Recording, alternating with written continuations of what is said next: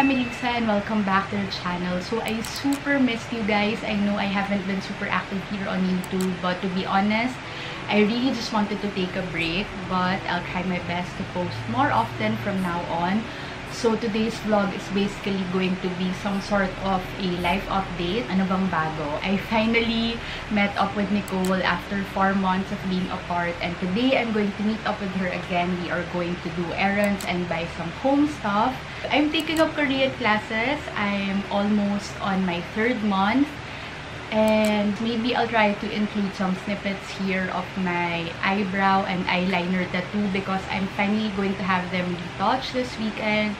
So yeah, as always, before we start with the video, please don't forget to subscribe to the channel so that you're always notified when I have new videos like this. So Nicole and I are already here at All Home, and look at our shopping cart. Punong-puno. So, ano mga binili mo? Dami. What? Juicer, Tupperware, trash can. Adulting again. Trash can. Oh my god. So, 2 carts pala kami. Yung isang cart, puno na ng trash can and yung pang plancha. And this one, like toilet paper, disinfectant. And I'll show you guys later. But also, I need to look for an office chair. So, I'll take you guys around with me. Chilling on the whole of the vibe, and that's true. Yeah, yeah, that's why I like you. Check, check, yeah, and I gotta admit, find you a bad thing, made me wanna commit. See, I'm loving the way you be trying to play out to get. I tried to slide in your lane, you was not with it. Yeah, yeah, and it's a bop, ain't it? See, now me, I like to dance, cause my soul feel it. See, you're trying to shake something, really move your hips. Yeah, yeah, real smooth with it, smooth with it. Ooh, no, you're wrong when you say you don't wanna dance, that's not like you.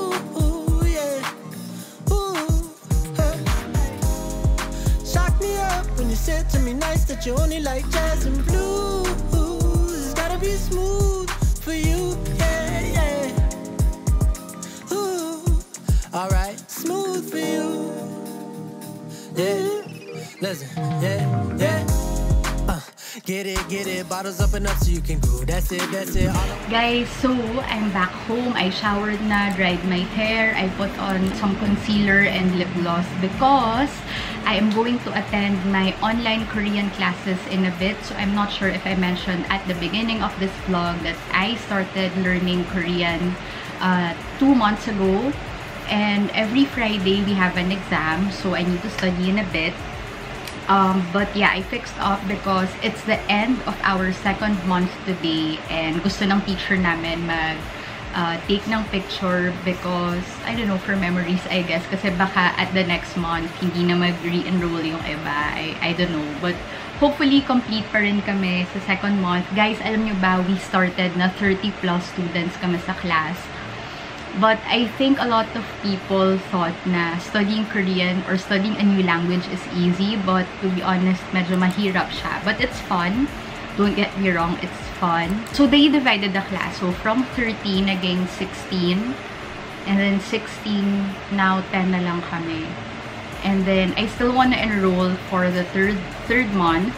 I actually want to continue studying for a year or more pa para talagang ma-practice ko, and at least I'll get to, you know, add more words to my Korean vocabs.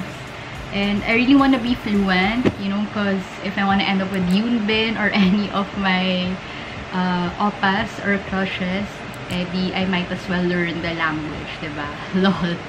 But yeah, it's fun, something new, and at least my brain is constantly being challenged with learning a new language. Guys, so this is one part of our quiz. So we are going to translate the conversation in English. So wait lang. I'll try the first 2 sentences, okay? Kasi I have to write it down. So baka maubos yung time ko like vlogging, lol. Sorry Sam if you're watching this. Don't judge the pronunciation, guys, okay? So I'll read it first and then I'll try to translate it. So, 안녕하세요, 수님. 이 수박하고 그 바나나 얼마예요? So sabi niya, 안녕하세요, ma'am, 수님, ma'am. 이 수박하고 그 바나나 얼마예요? So sabi niya, How much is the watermelon and the banana? So, watermelon is subak, hagu is N, banana, wala silang Korean translation for banana, and then olmayayo is how much. So, medyo iba yung sentence construction ng Koreans, nasa dulo yung verb. So, olmayayo is how much. So, answer. So, this is a conversation, guys. So, subaki, uchonon, kurigu, banana, chilchonon, ieo. Translation. Subak is uchonon. Uchon, il isam sa u. U is 5, chon is 5,000. So, watermelon is 5,000 won. Kurigu and banana is chilchonon, ieo. Chilchonon, il isam sa uyok chil. So, chill is 7, chon is 1,000, so 7,001. Medyo nakakalito ba, guys? But I guess this is also practice for me. I hope hindi kayo na-bore. So I know I look funny, but today I'm having my eyebrows and my eyeliner tattooed on again. Actually, more on retouch. So, in case this is the first time you're watching my vlog, I actually had my eyebrows and my eyeliner tattooed by Permanent Makeup Manila. So it's been 3 years and I'm going to have them retouched today. So ideally, you do your retouch at least once or every 18 months siya. But it took me 3 years kasi sobrang ganda pa rin niya. And today I'm so excited because look, grabe guys, 3 years na yung eyeliner ko na tattoo and super ganda pa rin ng pagka-black niya. And I only have mascara on and some eyeshadow. And I'm also going to try to patattoo yung eyeliner here sa bottom part ng eyes ko. So, I'll take a video later so you guys can see. So, let's go. I need healing in this drought. I've been singing to the ceiling, learning how to live with doubt. I hear you calling my name, the feelings we couldn't contain. Falls that we had were made, there really no one to blame. I should have came from blame. I trust you, but I was afraid. If I could, I'd call you, I'd tell you I need you. I wouldn't know what else to say, but who do I call if it ain't you? Tell me who to call if it ain't you.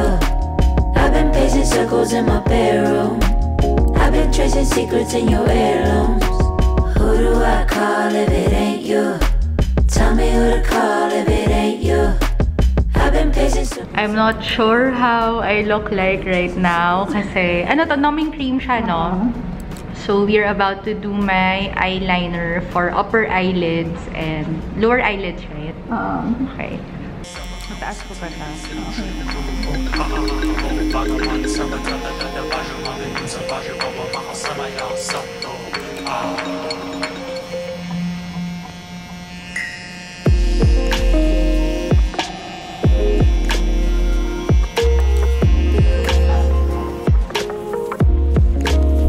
So I'm done with my tattoo for my eyebrows and my eyeliner. I'm so happy. And I guess normal questions na feeling ko you guys will ask me is if it's painful. To be honest, there's a slight discomfort but very tolerable naman yung pain. And this will fade pa yung sa eyebrows. Like, mag-lighten pa yan in a few days. And then eyeliner, since it's black, it's going to take, I think, longer pa na time before it really fades. Like, can you imagine yung eyeliner ko sa upper eyes ko? Like, 3 years na, nandun pa rin siya. But I'm really happy because I love having defined eyes, which is why I decided na patattoo ko na rin yung sa under eyes ko. Para like, super easy when if I wanna put on more eye makeup, like, hindi na ako kailangan mag-eyeliner. Siguro mascara na lang and like, little bit of eyeshadow. So yeah, thank you so much, Pauline, for today. It took us 3 hours for everything. Like, application of numbing cream, the tattoo, the procedure itself. And yeah, that's both 3 hours na siya for both the eyebrows and the eyeliner to do. So check out Permanent Makeup Manila on Instagram if you have any more questions and for more details. And also, you guys will get 10% off discount if you present your vaccination card.